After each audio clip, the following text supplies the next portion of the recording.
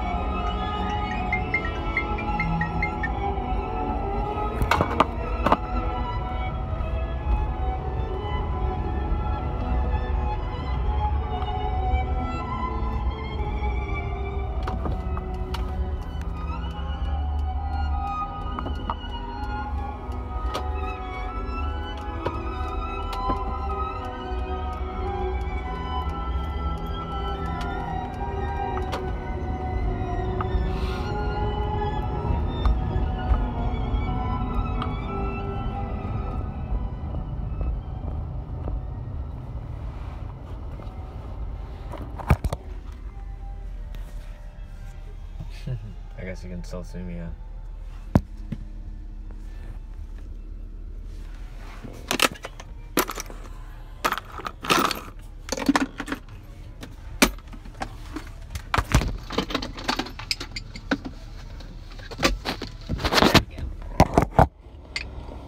I can put it as simple. A straight simple. Well, every woman, every man, to me, seems to have a desire to believe.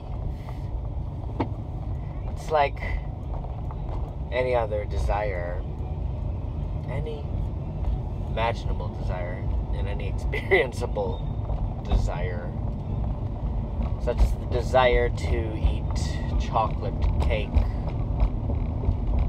or even more intense desires such as that, as to eat some juicy pussy.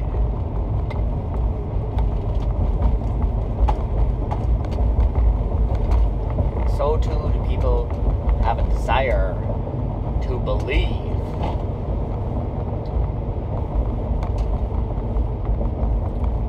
Basically, such a desire may seem to come out of the general desire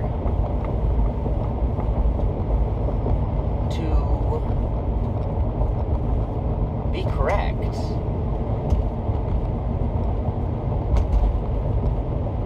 Humans are clever animals, and they are self-aware about this cleverness. They are self-aware of intelligence. You are self-aware of your own intelligence, and so you want to benefit by that intelligence.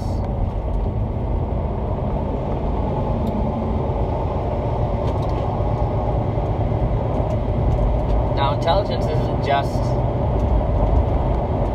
like a fairy tale where anything goes. There's real intelligence, such as in dealing with carpentry.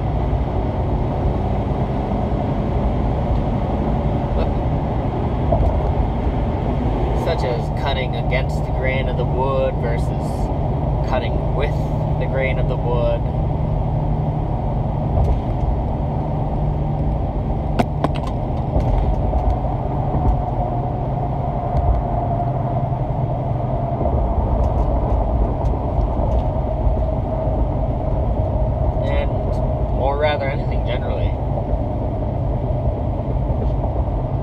So intrigued by its own intelligence, the human animal,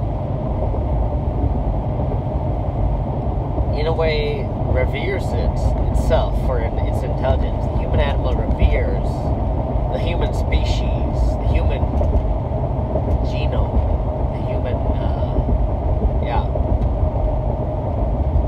the human existence, like something divine, as if it were something divine. And they worship intellect, smarts. They set up altars to icons who they perceive to be intelligent creatures, such as Albert Einstein and some other Oppenheimer. These other brilliant minds that have used their intelligence to solve difficult questions, difficult problems, to come up with solutions like the atomic bomb, or so the legend goes. And the atheistic worshipper of science holds such innovations as the atomic bomb as a sacred relic, as an artifact of divine presence and divine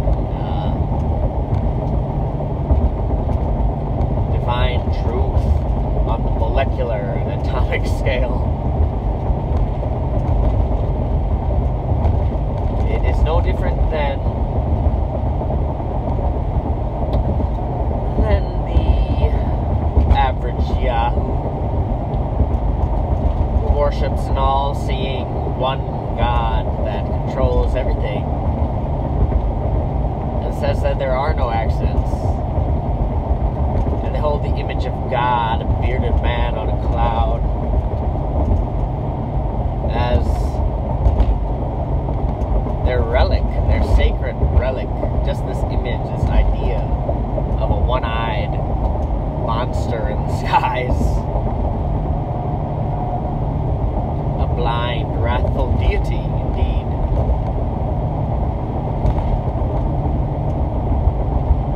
But the Christian suffers just as much from the desire to believe as the average father or mother who believes their parenting technique is superior or in some way ultimate.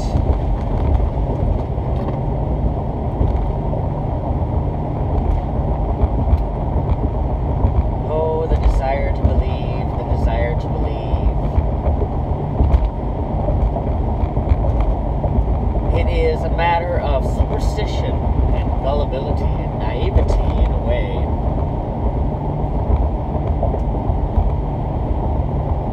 One may mistake the child. Well, is it truly a mistake? To say the child is naive.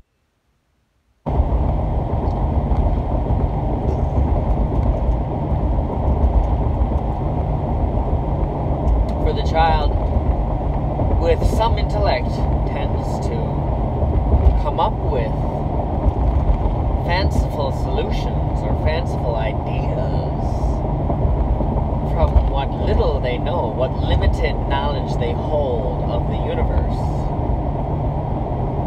And in some way, sparks of brilliance shine through the toddler's naivety, if it is not so hindered by their parents' deception. Mother and father tend to want to believe that their tactful strategy of deception is the best input for the child's experience that they can produce as the most significant individuals in the child's life, the mother and the father. Anyone who takes up parenting, well, there are some who take up parenting with an innate passion, with predisposed passion for child rearing and a dream of raising children and of having adventures, which a parent can stage in some instances. Throughout the grueling torture of childhood, the parent can stage these instances of retribution for the child to make up for all the unpleasantries in one grand act of being the facilitator for some pleasant excursion to the zoo or to the aquarium or to the conservatory. It's all thanks to Mom and Dad. Is it? Or is it the desire to believe that Mom and Dad have? For what of those parents on each side of the parental spectrum,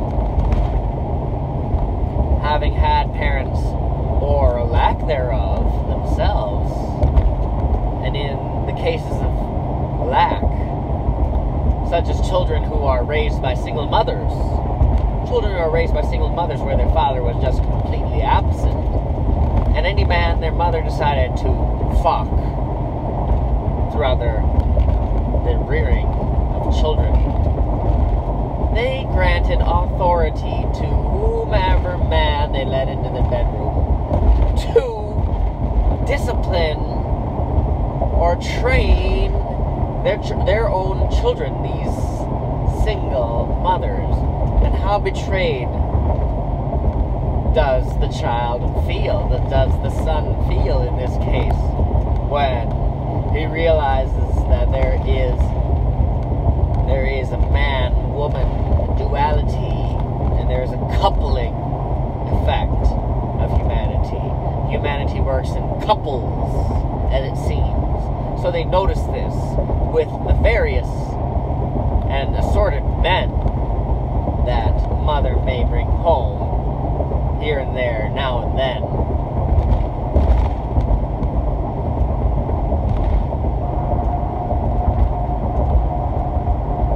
And what is the child of that woman to this man, to that man, whomever he may be for the moment, from time to time, for weeks or months at a time, or years, coming in to the single mother's life, in and out of the single mother's life.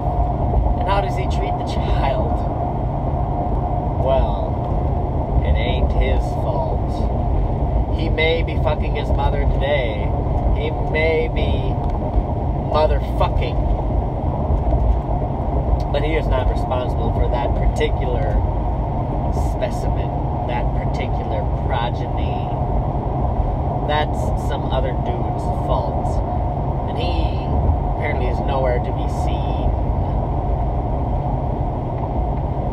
So how does the son often feel to be abandoned by his father? Not often, but enough times that I've noticed. He has a strong passion to desire fatherhood and to right the wrongs of his own absent father. And, in a way, he may assure that his own children avoid such unpleasantries as he did. But that is not to say that he is capable of excusing himself from all the trauma and distress a child may feel. Of course, the parent is much older and much wiser, so they desire to believe.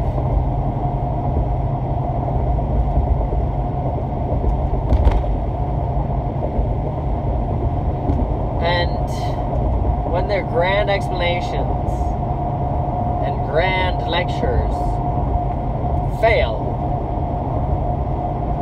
when the child and stand beneath what the parent tells them to. Oh, it's so easy to merely blame this on the lack of intelligence on the child's behalf. Oh, the child is simple-minded. The child is inexperienced.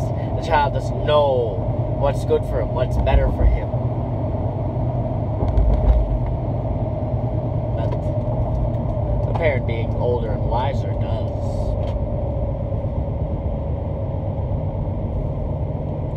So they desire to believe. But you won't regularly consider parenting techniques, as aggressive as they are, aggressive parenting techniques, as some sort of superstition. I do. I think the idea that you have to be aggressive with your child and be restrictive, highly restrictive towards it, or even moderately restrictive towards it, excepting in cases of removing harmful influences from the child's environment. You know, the child doesn't select its own environment, and it never occurred to anyone, apparently, in any house I've been to raise sockets above the toddler's level so that they can't stick their finger into it. It seems like these house builders placing sockets so near to the floor for convenience sake, for sensible convenience sake, has not really considered what danger it may pose to the child. And of course, there's an easy fix in this instance, in the instance of an unused socket, which the toddler will rarely be able to yank a cord of even a toaster out of the wall. When you happen to have an unused socket, they have dud plugs. They have plastic plugs that you can insert into the socket so that nothing else can be inserted, such as the child's finger, so that the child doesn't prod and poke its way to an electrocution. That's just one simple way that a responsible adult can relieve or remove the potentially harmful factor from the child's environment. I mean, the child does not build its own home. The child does not determine where to live, whether to live in the north of Greenland or in the south of Spain. The child has no choice in the matter whether to live next to poisonous cobras or flocks of mosquitoes. No, this is all up to charge themselves with the child's care, and often call themselves the parents. Well, I call superstitions as they are superstitions, merely beliefs that are rather unverifiable, because the child tends to resist parenting efforts no matter what form they take. Parenting restrictions, the child will resist them, or at the very least to be determined to differentiate and to distinguish themselves. I've seen instances of bright children whom get along warmly with their parents and say they are just coming into adulthood, 18 years old, yet specifically rebels against the parent in a positive way. Say their parents are both potheads, such as I am. Their parents are both potheads, and their 18-year-old child doesn't smoke, not a doobie or a cigarette, not a spliff or a joint, or whiff of tobacco, nor does he drink. Not to say that the child is going to be better off than the parents, but This is one instance where he doesn't have an issue with them. He hasn't been so traumatized by them that he hates them or that he has difficulties with them. Maybe he can sense the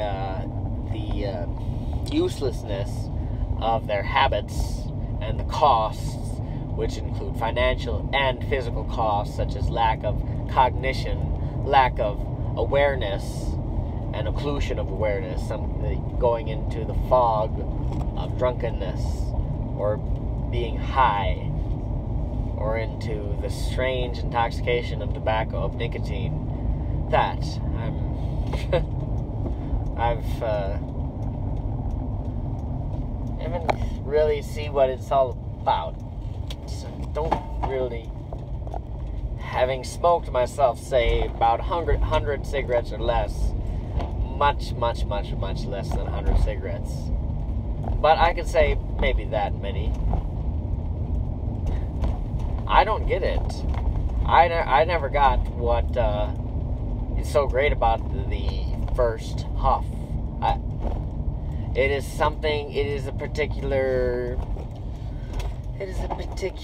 reaction common to all nicotine smokers who feel that rush. And I can't even describe it because I've never experienced it. And the return and the craving to return to that initial rush of the first hit. That tobacco. And that wacky tobacco. So, sometimes, yeah, I don't know if Juno Who was right, Lipschitz or not, but many children seem to desire to rebel against their parents in some form, in some way.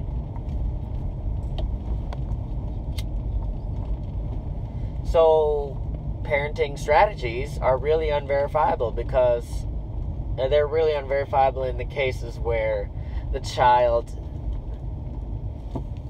refuses to go along.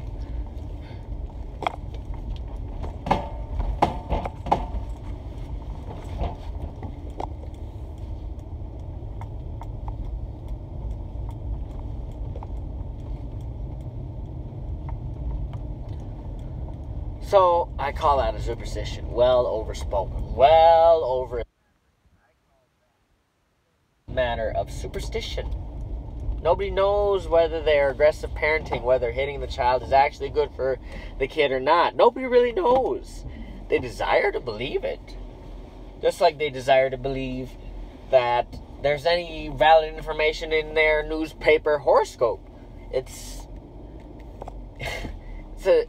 a flawless tactic. It is a tactic which has survived throughout the centuries. No, I don't know. As long as there's been newspaper, people have been buying into newspaper horoscopes that tell you what sort of day you might have if you are a Gemini or an Aries or Sagittarius or Scorpio. They list all 12 signs and have as much as 3 or 4 sentences in a little paragraphical blurb about what sort of mood your day will be. Oh, you'll have a pleasant morning and then you'll run into trouble in the afternoon. Things that, this is what basically the horoscope says, and people have a desire to believe that there's any valid information in that. It doesn't matter if it's true or not. It doesn't matter if, well, say maybe there is one or a number of accomplished astrologers who can give valid daily readings, valid daily foresight, depending on the position of the planets and stars. So astrology in this sense, horoscopic astrology, that is to say, the predictive and sort of, I'm missing the word, somebody who reads the future. A psychic, yes, a psychic reads the future. There's also the tarot reader, the palm reader, the fortune teller. Fortune teller. That's the kind. Ah, yes, the fortune teller has a way of giving a story, a particular narrative. Ah, such and such is the position of Mars and Mercury in your house, so that you must be mindful of your elders today, or to explore somewhere new. This is calling for innovation, you know, making up some bullshit. Fortune telling. You're gonna have good luck today, you're gonna have bad luck today. Desire to believe that that's true. They have a desire to believe in horoscopic astrology. They have a desire to believe in horoscopic astrology. Just saying this in a few different inflections. It's the same with gematria, which is Jewish numerology, which ascribes different meanings to the numbers. 1 means this, 2 means love, 3 means wisdom, 4 means... I don't actually know the system of gematria, but they have different numbers. I'll say 19 is the number of the Goyim, and 21 or 13 is the number of the chosen people, or whatever, you know, these different meanings of numbers in gematria, Jewish numerology. And what are all those people who study that? What do they have? What's present in their psyche, what's present in their soul, in their heart, is the desire to believe that it's all true. They have a desire to believe that it's accurate and that there's valid information. Gematria, astrology, feng shui. They're not more than superstitions and contradictory or amatory expressions of these systems. Rather ought to be dismissed, rather ought to be scrutinized. If it weren't for the desire to believe, a person can test out gematria, or they can test feng shui, or tai chi, or vipassana, or yoga. They can test these systems. They can test the secret, the power of manifestation. They can put it to the test. And if they are capable of either remembering, I can't imagine that there might be not some documentation which they so readily consume. They'll readily consume someone else's documentation, but have they the patience to document their own experiences and to document their own results and to see if there's something to it or not? And maybe in some cases there are. Maybe there are ways that you can produce results that are biased towards your desire to believe, towards your desire to believe in something. And so too are mystics of the Western world and of other worlds. But people with mystical inclinations and a high capacity of intellect and problem solving, they are intelligent people on their own right, but they seem to have a desire to believe in their own created fantasies or their own created biases. Like they may have a bias towards a particular culture, such as Haiti, Haiti, H-A-I-T-I. And they may believe that, they want to believe that the Haitian people are, or that they have ultimate truth, or truth that trumps or surpasses everyone and anyone else's. Such is the case with weeaboos or Japanophiles, people who are obsessed with Japanese culture. And they take up the Shinto practices, and Buddhist practices, whatever. And tea ceremonies, whatever Japanese formality they perceive that may be being sold to them. It might be an exaggerated product that someone is trying to sell them, and they are well, maybe they desire to purchase that product, maybe they desire to be a consumer in that product, in that belief system, that the Japanese are superior.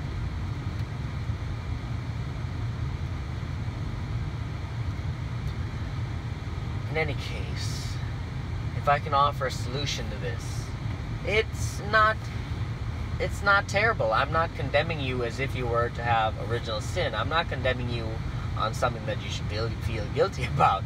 I only wish that you become aware of what you desire to believe, and aware that you may have these obstructive desires in your way where you desire to believe something. It's like, if I could say it as in terms of destiny. In terms of destiny, destination, where are you trying to end up? If you want to get from point A to point B, and that's as simply as going from Appleton to Baltimore, and you want to do it in a specific way. So let's say you have this desire to take a road trip from Minnesota to California. Let's just be a little more specific. St. Paul to Arcata. And you really want to get there by road, by car. You preferably desire to get there by car. Well, you have other reasons for being there. You have some sort of destiny unfolding there, perhaps.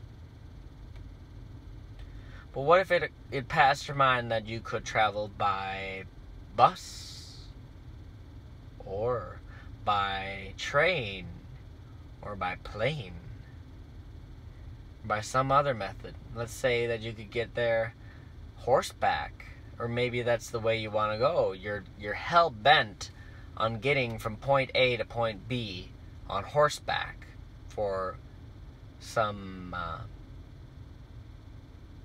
honorific, ritualistic experience, some ritualistic experience. You want to do it on a road trip, or you want to do it on horseback.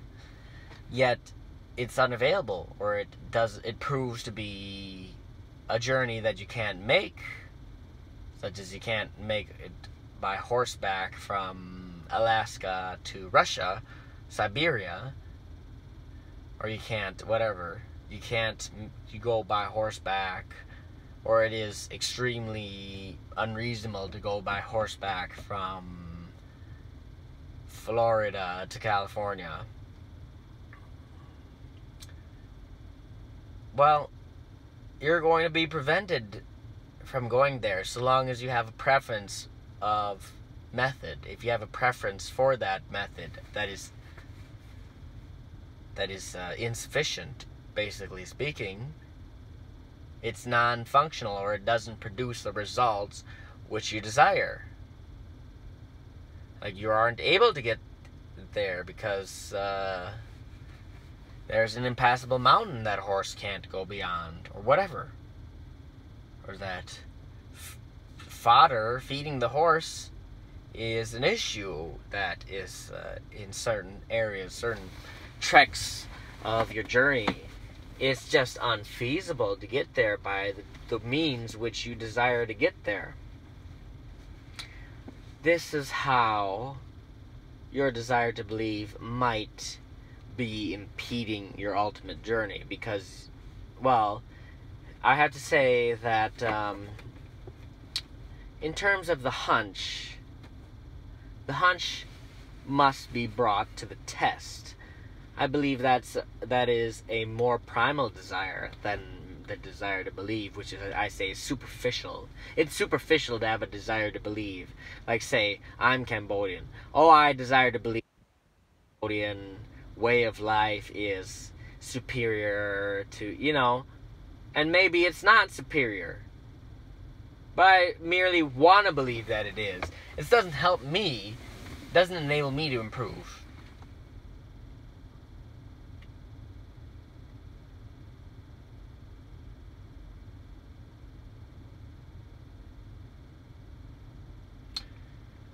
In the case of having the desire to believe, yes, what I believe is more useful, what is more productive, is having the desire to scrutinize, to test things out, especially your hunches. And it feels exhilarating when you are on a hunch, when you believe something, or you have a working hypothesis of something, and you're able to test it out.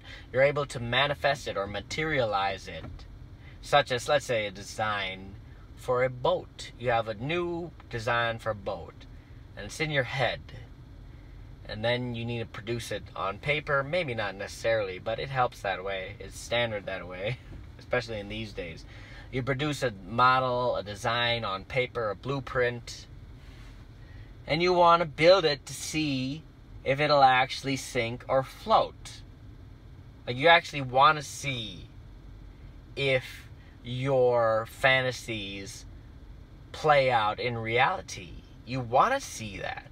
It is the desire of testing the hunch rather than a mere desire to believe, where you cannot test your hunch.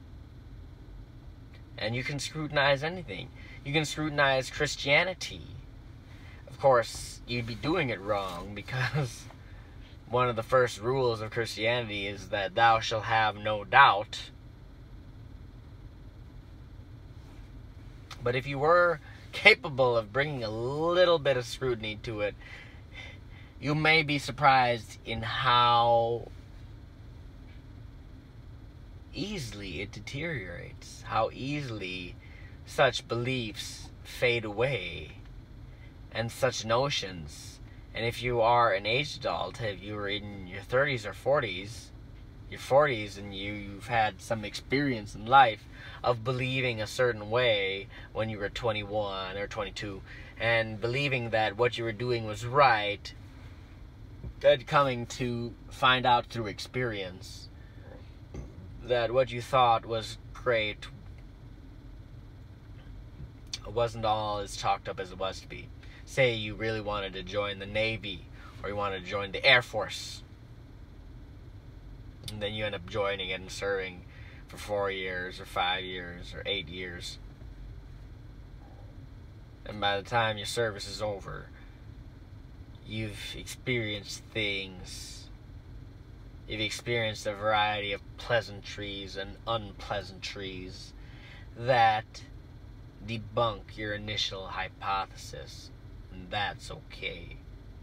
That's part of growing up. That's part of development.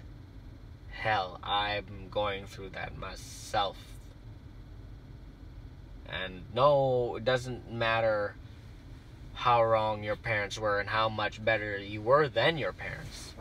And this is maybe where the strength of such desire comes into play, is because parents seem to not allow the child to test their own hypothesis. It's very strange.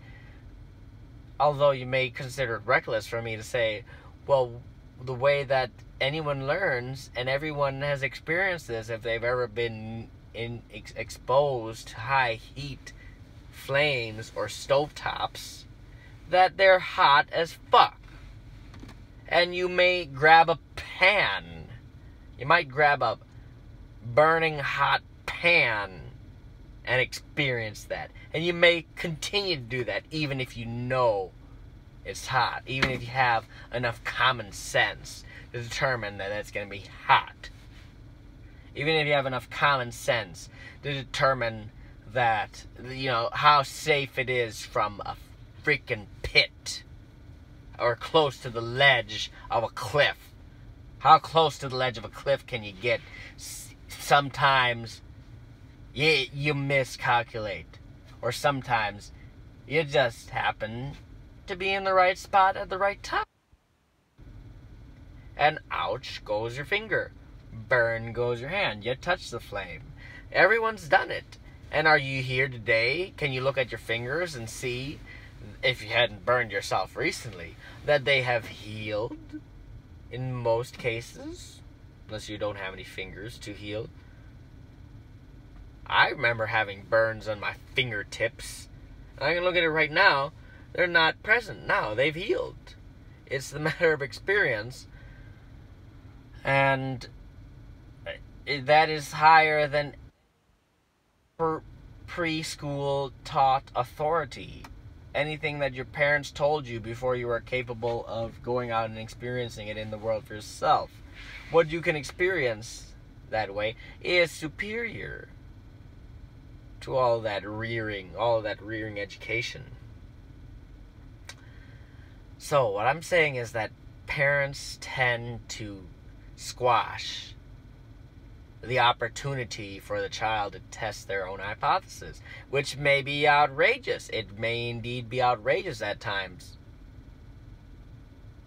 Usually it's just a matter of making a big mess in the living room or the kitchen with water, because it's quite delightful. Water is such a contrasting experience, and playing with a hose or just pouring cups of water on top of everything, this seems to the child like a very highly stimulating and highly rich experience. It's a highly rich experience for the child to douse everything with water. And yet, the parent usually immediately stops this and almost, in all cases, assures that there is no possibility, there is no question that the child will even be capable of doing this. Well, of course, I say there's a way to provide a learn without exposing them to such ideas that'll be truly devastatingly harmful. Like, your child is never going to want to just fire off the shotgun on the wall. They're not just going to want to do that if they've ever heard a shotgun blast.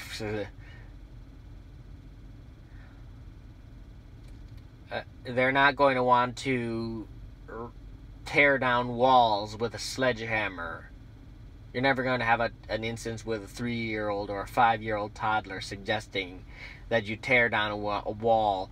I can see a broken window. I can see throwing a ball at a window and causing it to break. But beyond that, how much damage can the child do?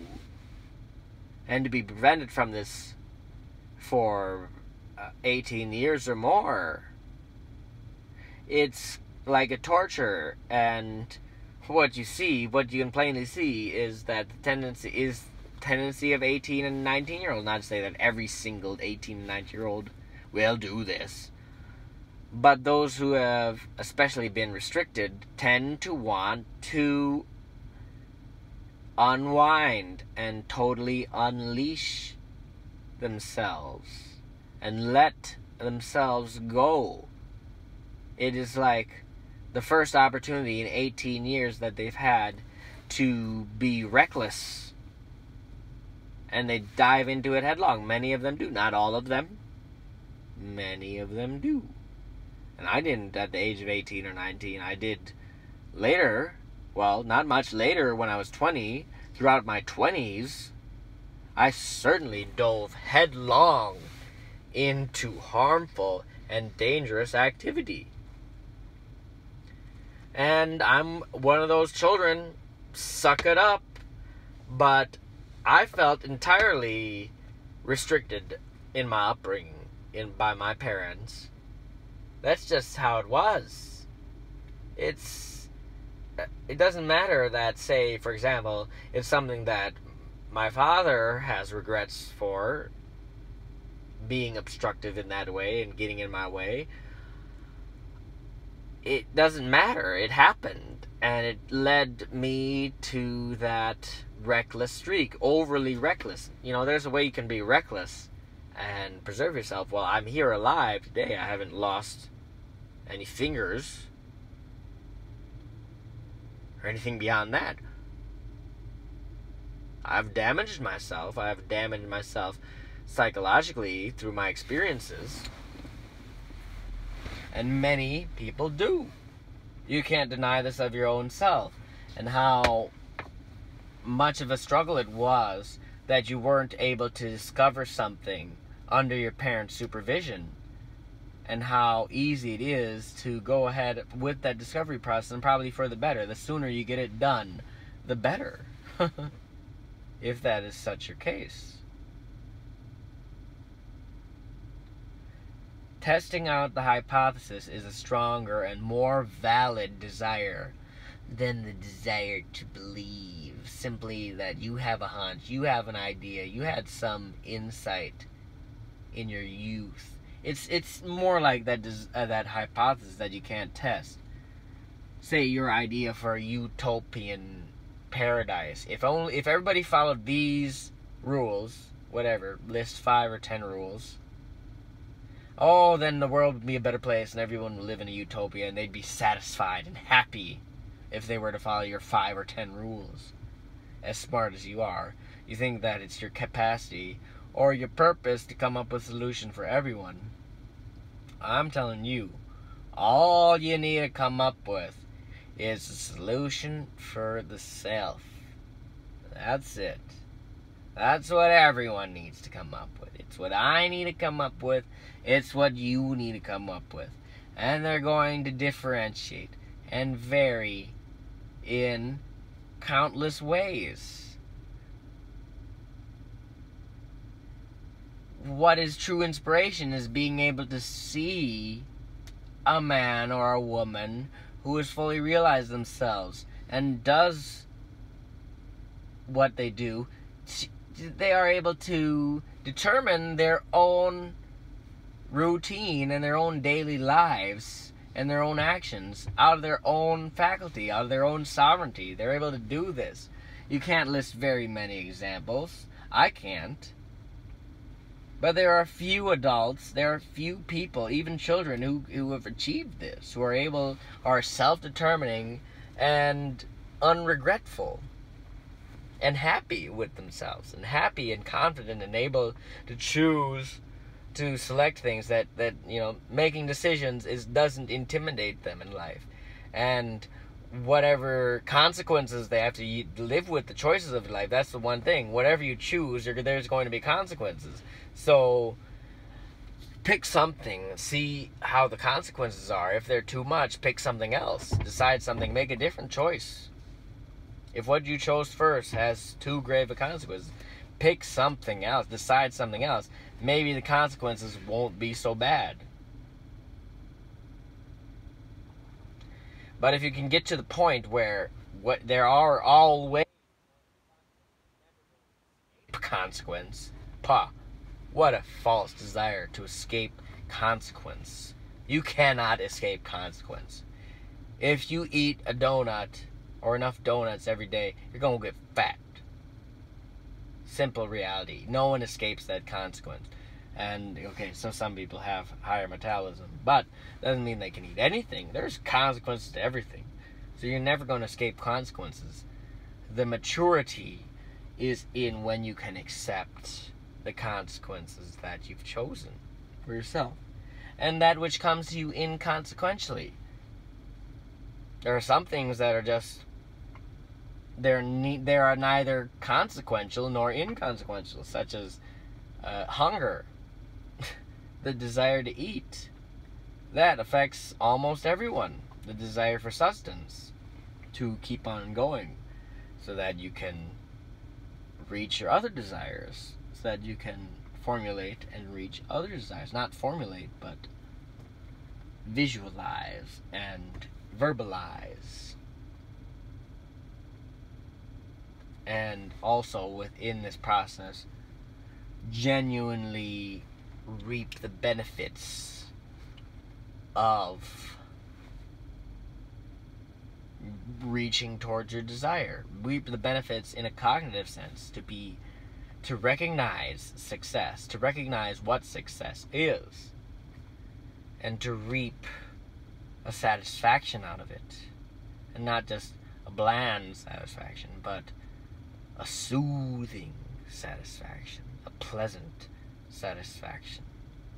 And that especially of yourself, to be satisfied with yourself, to be pleasantly satisfied, and maybe even impressed.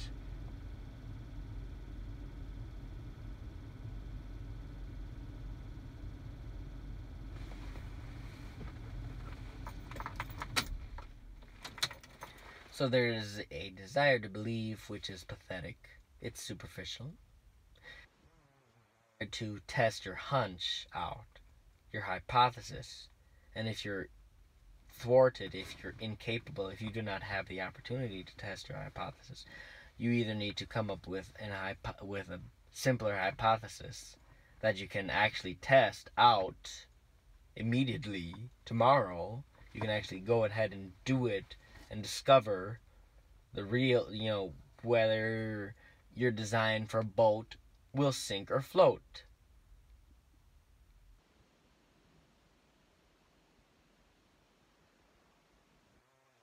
And that,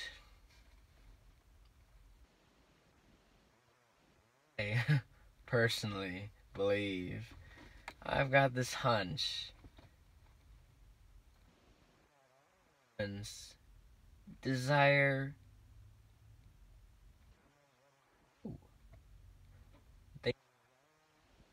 and you desire to know what is truth,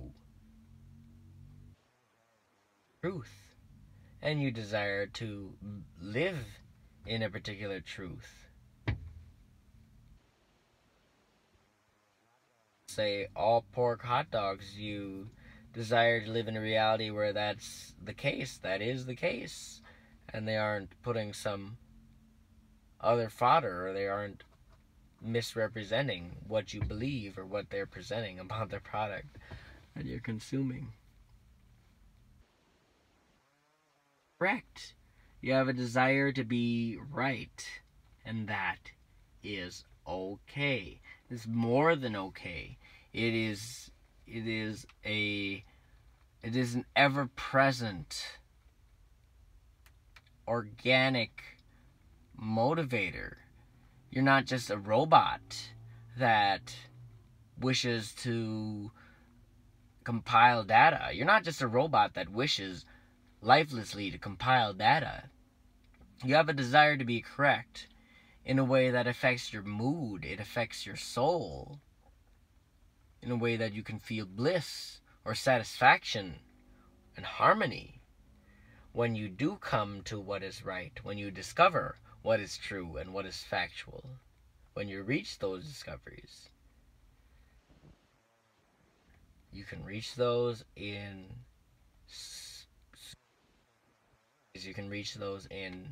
pseudo-official ways, fake ways. You can fake it. You can reach a fake reality where what you thought was true ends up being true, such as the idea of healthcare. It is broad. People's various solutions. It seems almost that everything is a solution for anything.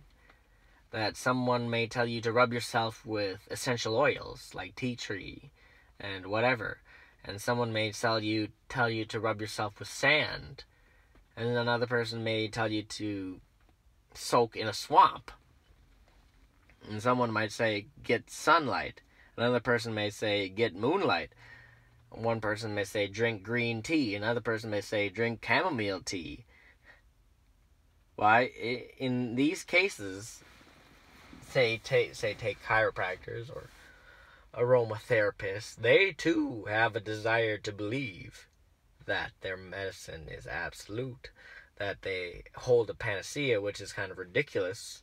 You don't necessarily need a panacea if you have enough cures for whatever various ailments you could have. There are few ailments. There are few real ailments the human experiences.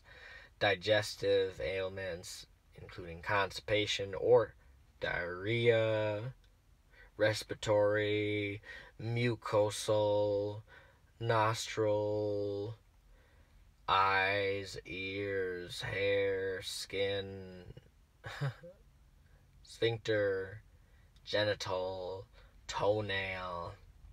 There are very finite ailments that a human can experience. So it's not unreasonable that you can have a different solution for each one. However, for simplicity's sake and for convenience sake, if someone happens to be, say, a butter farmer, well, maybe butter will be the solution for everything. Just put butter.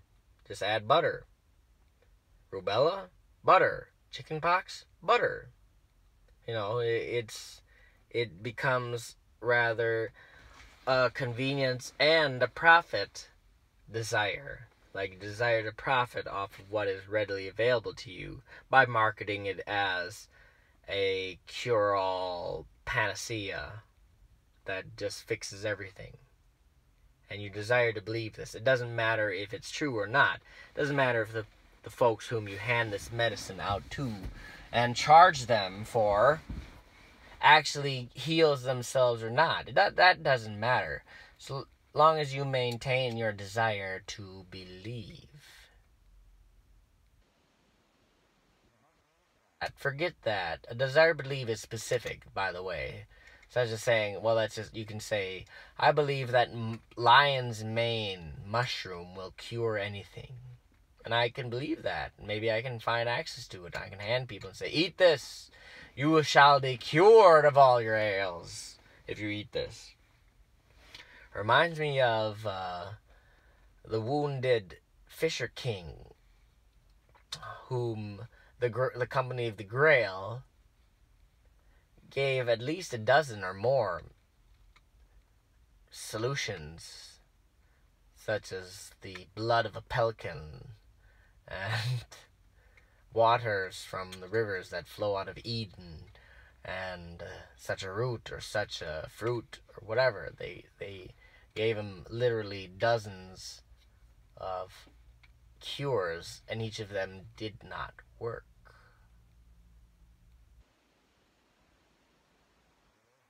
It doesn't stop the seller of the cure. It doesn't stop the promoter of the cure from giving it out, because there's already a system. Placebo effect comes into this strong, so long as they can convince that the placebo is whatever they are selling. That puts you in a relaxed sort of state. You don't have to you don't have to worry so much about money. You have to worry less about money, so long as your product or your service can sell, whether you have high marketing for it.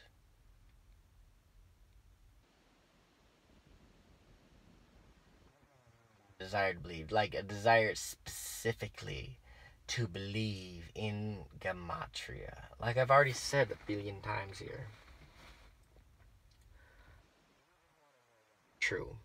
I'm going to make that broad assumption and say all you desire, really, is to know truth. And that word, as profound as it may sound to you, is quite blank. The word itself doesn't tell you what is true.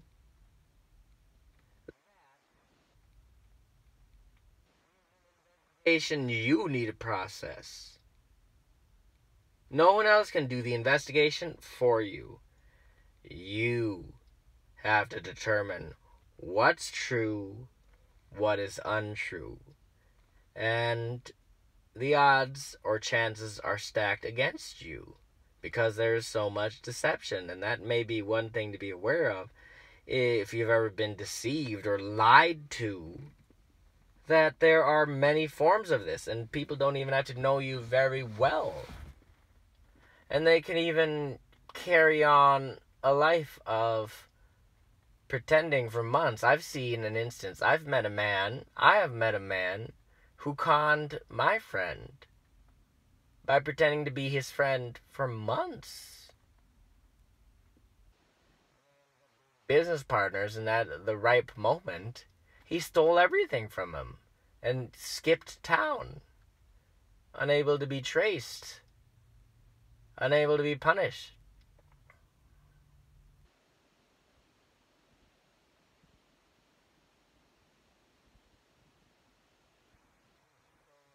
Sometimes, you don't really get along with your friends if you suspect that they're going to backstab you.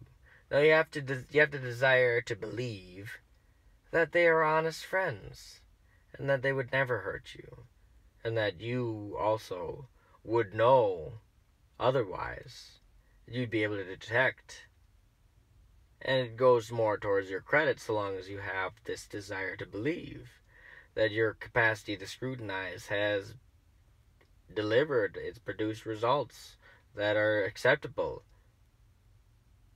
And I explain this except for in the situation of a diner or a restaurant. If you were to sit down and take a glance at the food your server brings to you, server brings out a nice pie, or a nice looking pot pie on the outside. You drive your fork into that pot pie.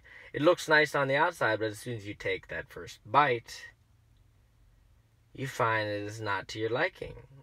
You find it is too soggy. Yes, it's too soggy. The texture is unpleasant. It is like chewing on swamp goo.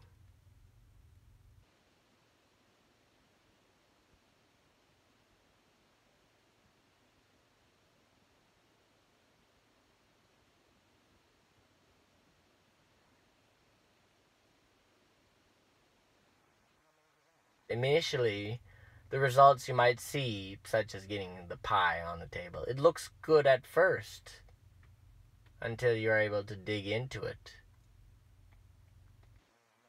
Marriages seem to work out. You'll select a wife or you'll select a spouse, and they'll seem like, oh yeah, they are great. We're gonna get along just great. It seems like that in the beginning, doesn't it?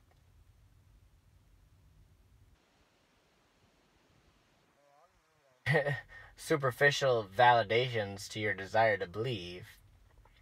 And in any case, it doesn't matter what evidence or fact someone brings to you so long as you hold desires to believe.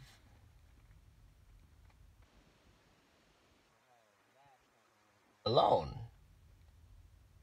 Everyone's plagued by it. Muslims especially. That Allah and Muhammad is nothing but the word of truth. Thanks to this desire to believe, they have no other desire to scrutinize. They have no desire whatsoever to question or to investigate or to cross-reference. Nope. That would interfere with their desire to believe. They want a simple life of having already acquired mystical illumination, which is actually quite ridiculous. It is a lifelong journey, and one that is not tiresome. Once you get onto a vein of what is truly divine and what is truly mystical and magical about experience itself, about reality, it's not a tiresome or weary experience to go throughout the decades and to evolve and to acquire and to come up with new and pleasant harmonies with your environment.